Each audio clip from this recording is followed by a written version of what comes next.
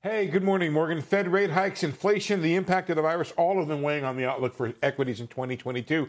What may not be well appreciated, stocks have a built-in hedge. As inflation rises, so do the corporate revenues, pumping companies full of cash, cascades of corporate cash. Wharton professor Jeremy Siegel, he offers this chart. Shows dividends from the S&P companies have outpaced inflation over the long run. As inflation rises, dividends go up. So do share buybacks.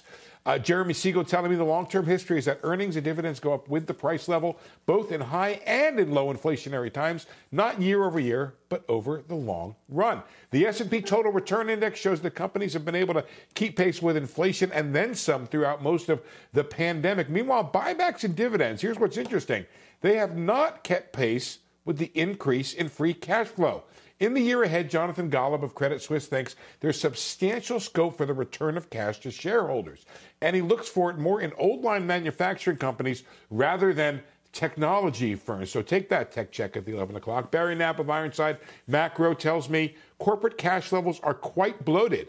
And if they can't use the money, they generally do give it back. Now, higher dividends and buybacks are not going to offset every risk factor to stocks.